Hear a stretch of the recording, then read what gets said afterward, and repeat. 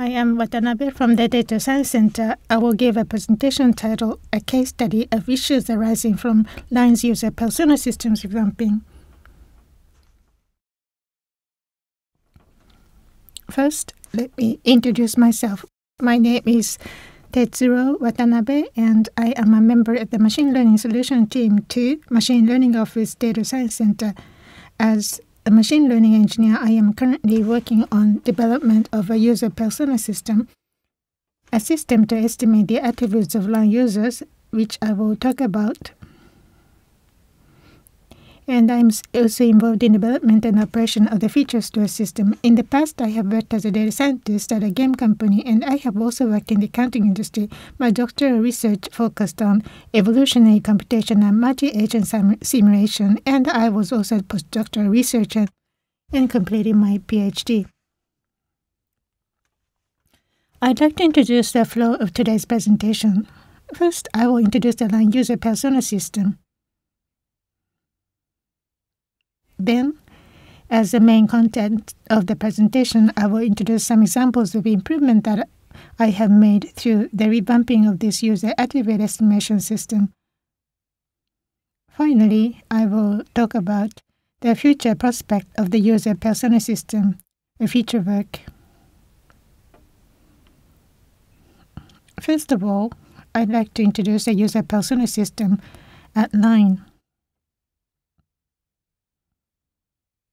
We are developing and operating a system to estimate the persona of line users. The user attributes or persona to be estimated here include not only demographic attributes such as gender and age group on the right, but also psychological attributes such as interests and concerns. The attributes are estimated using machine learning methods, and the service logs of permitted users are utilized. The estimated persona is used in various line services to deliver more useful content to line users.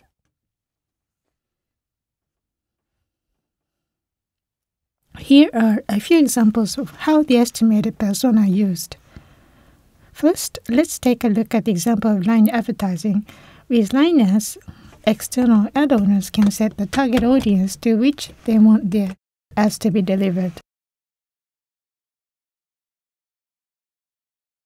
You can specify the estimated attribute at the delivery target, for instance, early 40s in age group. This allows us to provide value to both advertisement owners and line users, which is beneficial to both. As an example of the use of estimated persona, let's take a look at official line account. When the owner of an official line account, such as stores and companies, send out push messages to multiple users who have registered as friends, they can set the target users to whom the message will be sent. The demographic attributes, gender and age group, can be used for this purpose.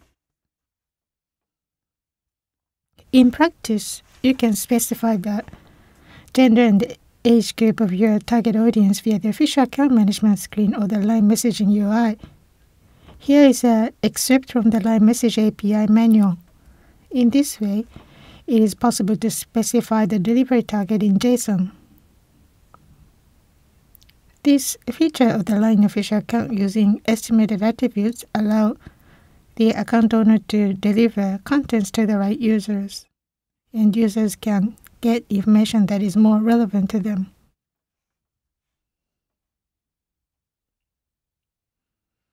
Line has a variety of services, and this estimated persona is also used effectively when launching new services online. In general, the amount of log data accumulated for newly launched service is limited. Therefore, even if you want to recommend an item of the service to a certain user, you cannot generate an appropriate recommendation because there is not enough log data yet. This is a so-called cold start problem. However, since Line has estimated persona data or user demographic data, it is possible to estimate the user's attributes and display the popularity ranking of items for their personas, making it possible to recommend suitable items for each user. This is one of the strengths of Line's user's persona system, which avoids the cold start problem when a new service is launched.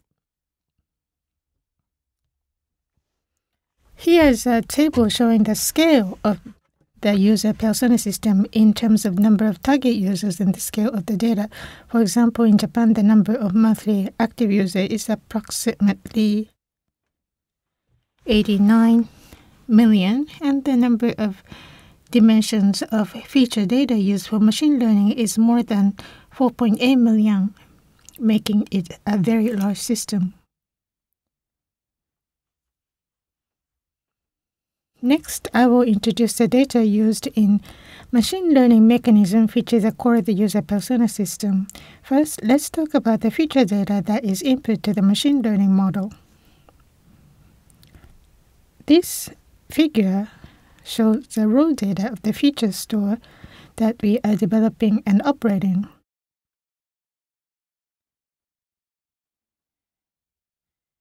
In the user persona system, the green square that shows the Z feature or the services that goes across different features, and the Z features are created in the following mechanism. On your left, there are users' service logs where you get the permission from the users. And also you do the filtering and integrate only the data that they are allowed to use across services. By inputting these Z features, a machine learning model of the system performs learning and inferencing.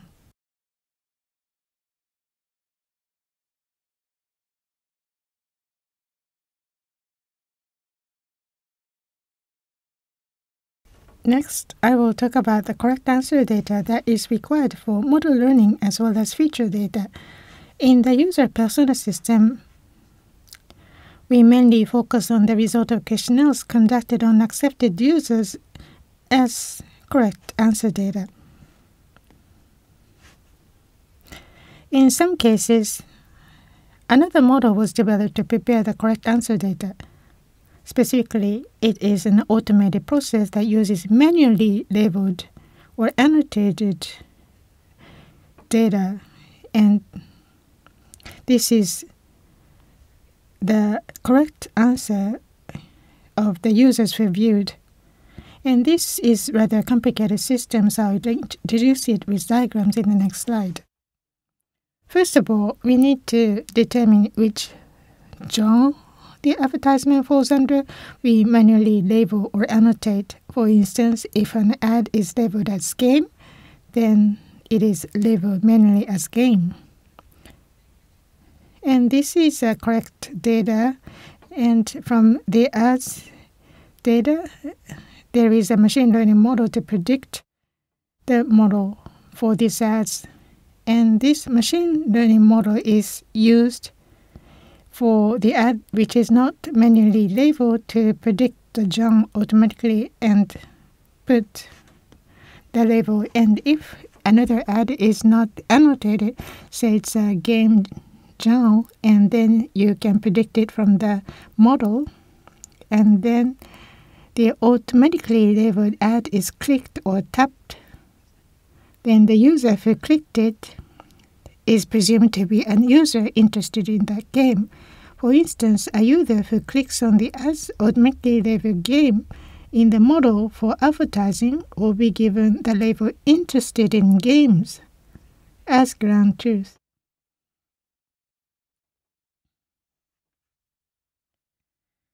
The label given to the user is now used as the correct answer data to create a machine learning model for the user together with Z feature to estimate the user's interest.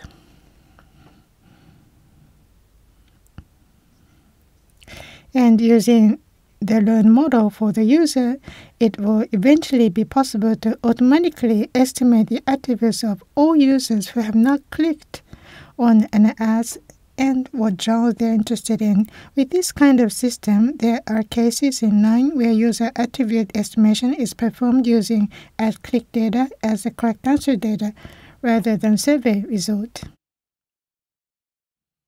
And since only a small amount of work is required to annotate the ad, there is no need to conduct large-scale surveys. However, this two-tier structure makes it more difficult to tune the model, so it is necessary to build the model more carefully. Now, let's take a look at the history of the user persona system briefly. The first step was to implement the neural network code from scratch. Later, in order to handle large-scale data, a parallel processing mechanism using MPI was introduced. After that, full-fledged deep learning and machine learning is introduced, and the next slide will show you the transition. The conventional attribute estimation system runs on a Mesos cluster and is computed by the CPU. The model was written based on Theano.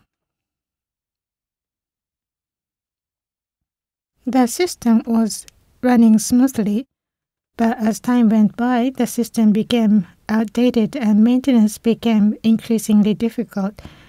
In addition, we could not apply libraries such as PyTorch, which is currently the mainstream in the machine learning field. And it became difficult. Therefore, over the summer last year, we undertook a major renewal to tackle this issue. First, we installed a GPU cluster. Then I thought about Mesos cluster, but then we migrated to Kubernetes cluster. In order to take full advantage of this environment, we developed and implemented a new in-house library for distributed processing called GEE.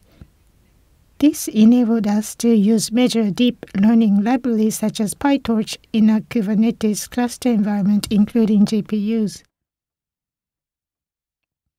However, through this major renewal, we have seen various points of improvement in the persona system.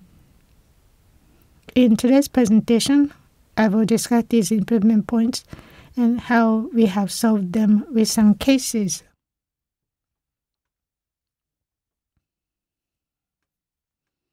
Now, let's take a look at some of the improvements we have made through the renewal process introducing the cases. There are three main categories of improvement points. The first is to further improve the machine learning model. The second is to improve the system for stable supply of estimated persona and the modeling. The third is to further improve the reusability of data and models.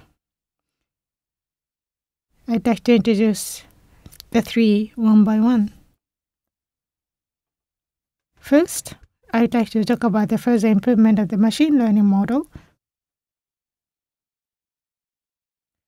As mentioned earlier, just after the renewal of user persona model last summer, we used to use a simple deep neural network shown in the figure. And the feature data collected across services was fed into a single embedding layer, and the embedding was performed in batch for input to the model.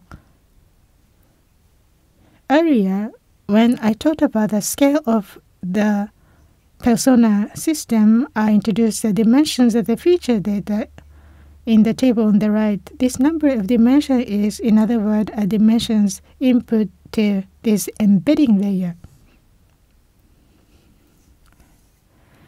As a result of various trials to further improve the accuracy of model, the model structure was improved as shown in the figure on the right.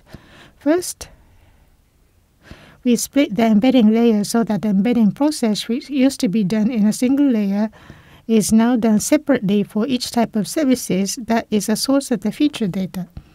Furthermore, the model itself was changed from a simple deep neural network, a simple multi-layer perceptron, to a convolutional neural network using ResNet. With these efforts, we were able to improve the accuracy of model further. As a further improvement, we introduced the latest method called MLP Mixer, which was announced this March.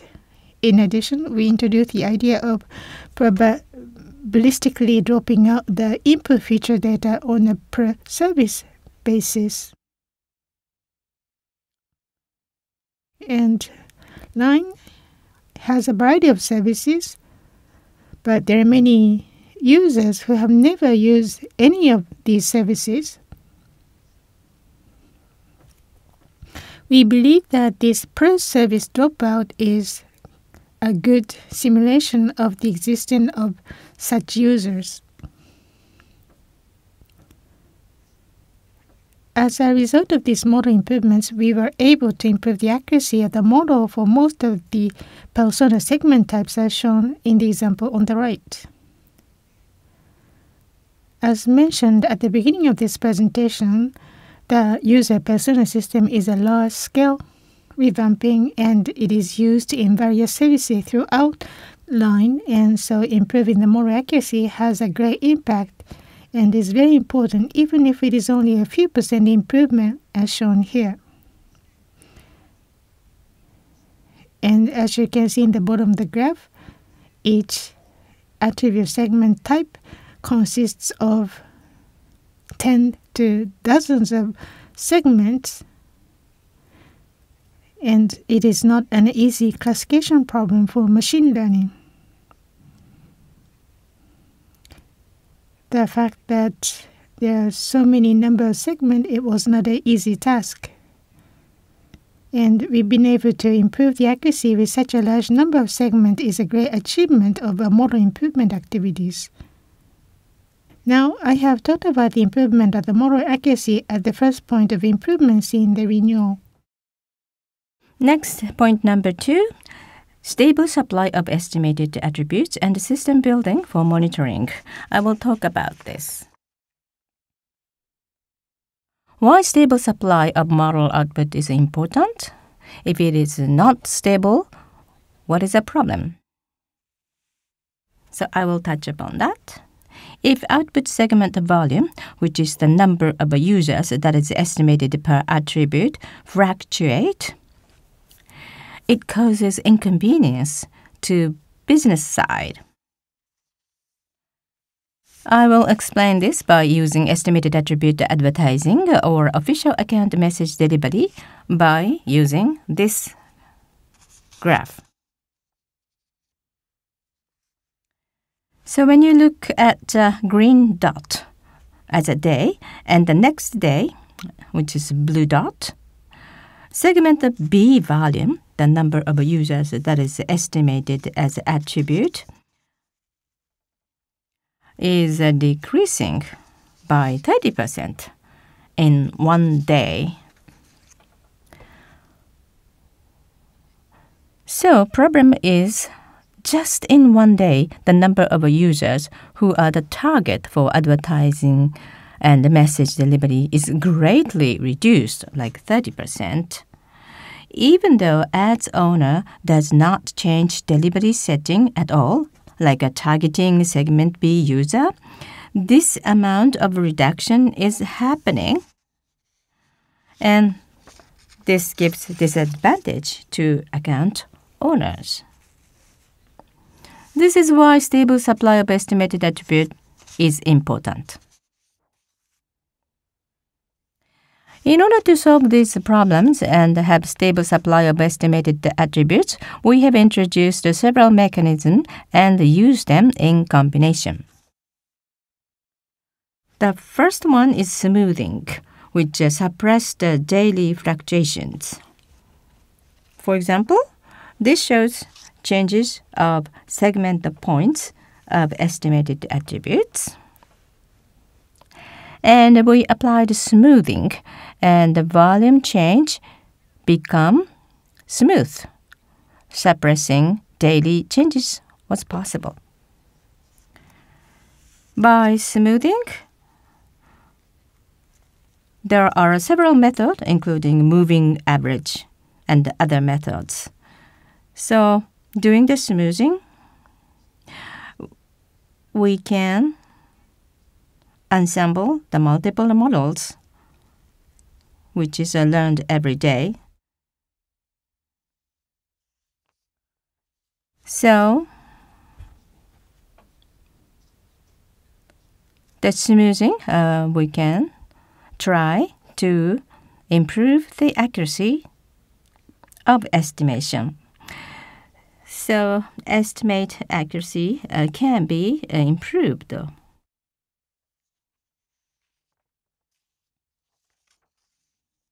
By doing this smoothing process simply, we developed the smoothing API.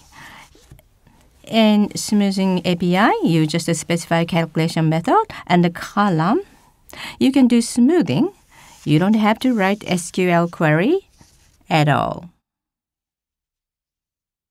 With this, we could standardize, commonize smoothing process, and furthermore, we could simplify system implementation when we do it newly.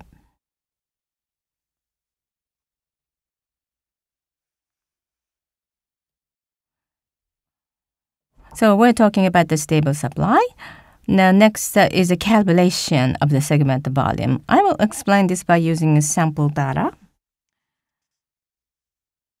So segment volume changes like this graph. And let's assume this is after smoothing is applied. We still have these changes. If we apply volume calculation here, the segment volume after calculation becomes like this blue line. What kind of calculation was done? I will explain that in the next slide. The red arrow here on the left-hand side shows a fluctuation suppression. It was such a big fluctuation. So in this example, acceptable volume is set as plus and negative 20%. So output estimated attributes are adjusted so that the exceeding fluctuations can be suppressed. At this orange arrow position, it is processed so that the segment volume will not become too small. In this example, setting is done so that the volume of each estimated attribute's volume would be at least 150,000 and it gets adjusted so it will not go down from it. This works effectively for multi-level task. In this task, multi-segment will be assigned to users such as interest attributes. By using this volume calibration together with the smoothing, we can prevent the fluctuation that cannot be covered by smoothing. And we also stop the case like there will be no target for delivering advertisement or official account messaging because of too small volumes. The third solution for stable supply of estimated attribute is gradual rollout. Modeled structure or hyperparameter get refreshed, and the new models will be gradually released. As shown in this graph on the left, the number of users will be increasing day by day. Over the course of the time, we will increase that, and we assign the attributes that are estimated by refreshed new model, and new models will be released slowly. We use this gradual rollout method and release the new models slowly. And this graph shows the volume changes of a certain estimated attribute segment. So this red arrow shows the period of a gradual rollout. As you can see, it is moving from old model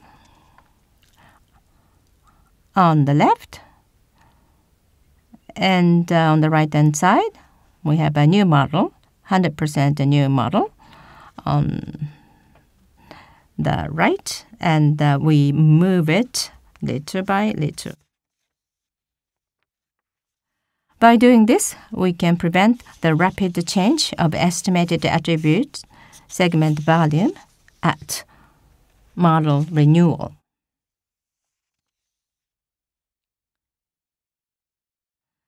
In order to confirm the stable attribute estimation is done with these mechanisms, we need to monitor the output continuously.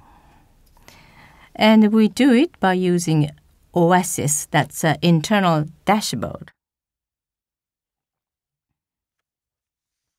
In OSIS, when SQL query is described and registered, this visualization process will be done automatically as scheduled. We can update it on everyday basis. That's possible. Furthermore, we are developing monitoring system, Lupus, as a part of ML Ops. This will make a visualization by dashboard easily, and it will be possible to automatically detect the abnormal output. Lupus shows on the right-hand side, this red circle means the abnormal output. As for this Lupus, if you want to have that detailed information, the next session, it will give you that. The title is a monitoring system to accelerate the Lupus ML Ops. If you are interested in that, please stay and join the next Lupus session continuously. So far, I have explained the improvement point for attribute estimation system renewal. As the third point, I want to touch upon the enhancement of reusability of data and model. This diagram shows a typical data processing pipeline of attribute estimation system. So, pre-process is done for feature volume, and we prepare feature value data after this pre-process. And we combine this feature value data with the correct data and divide them into each data set such as train, validation, and test. And we create a data set which we will put into the model. Model learning will be done by using this data set. Line has multiple tasks depending on the types of the estimated attribute. Since development period also are different, so similar processes are implemented randomly, so there are many ways of maintenance cost and calculation cost.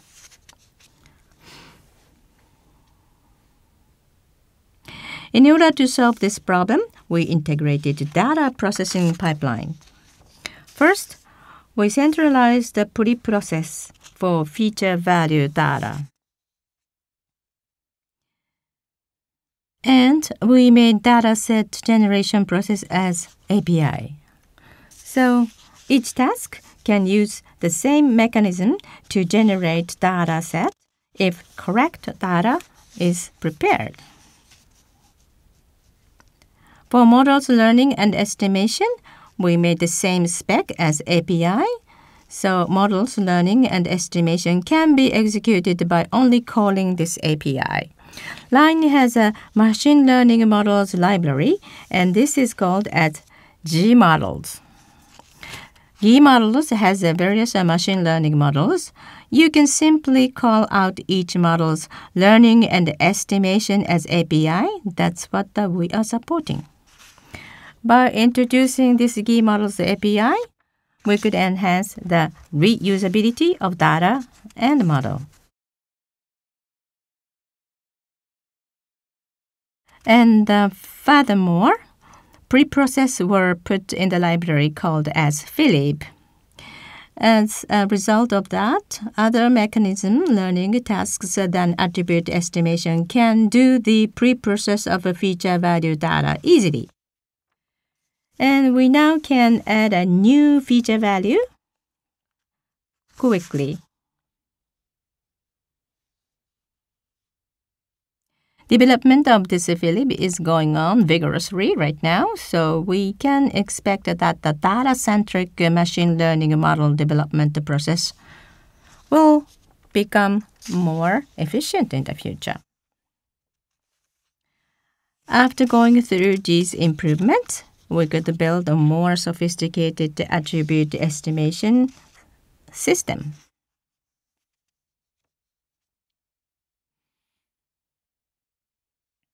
At the end of this session, I want to talk about our future works. How can we use new models more easily? The GE models I just explained. This is a library. New models are added after confirming effectiveness. But if you want to add new models to GE models, you need to describe everything, such as code for learning and estimation, code for preprocess before learning data. Data should be combined as a batch, or code for post-process after estimation. And put it in the GE model.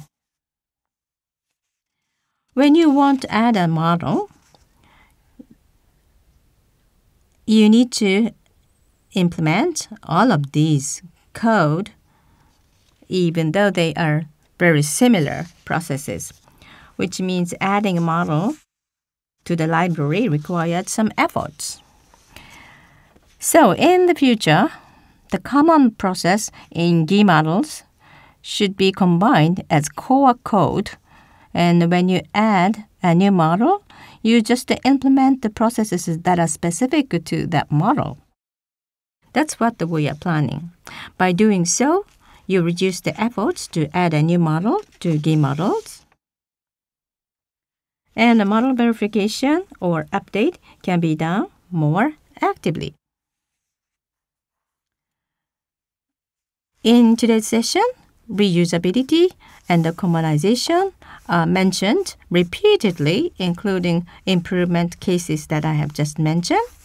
Maybe this is a basic idea for the software engineering, but for this kind of a large system, such as the attribute estimation system, or even for the most advanced machine learning system, reusability and the commonization are an important way of thinking. Now, at the end of this session, let me tell you our auto-persona plan. With auto-persona, anybody applying can do their original attribute estimation, which is specified to their services. On the service side, they just need label data, which is correct data, which is associated to a part of users. You don't have to prepare feature value data at all. When you hand label data to auto-persona API, you can create your original estimated attribute segment to all users, including non-labeled users. All users. Internal process of AutoPersona API is the same as attribute estimation system that we have explained today. Line has feature value data called Z features. So if it is Line internal service, you can do model learning and estimation using this feature value data. This original estimated attribute will be used to deliver useful content to each of Line users.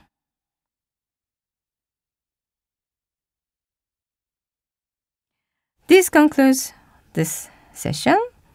Thank you very much for your attention.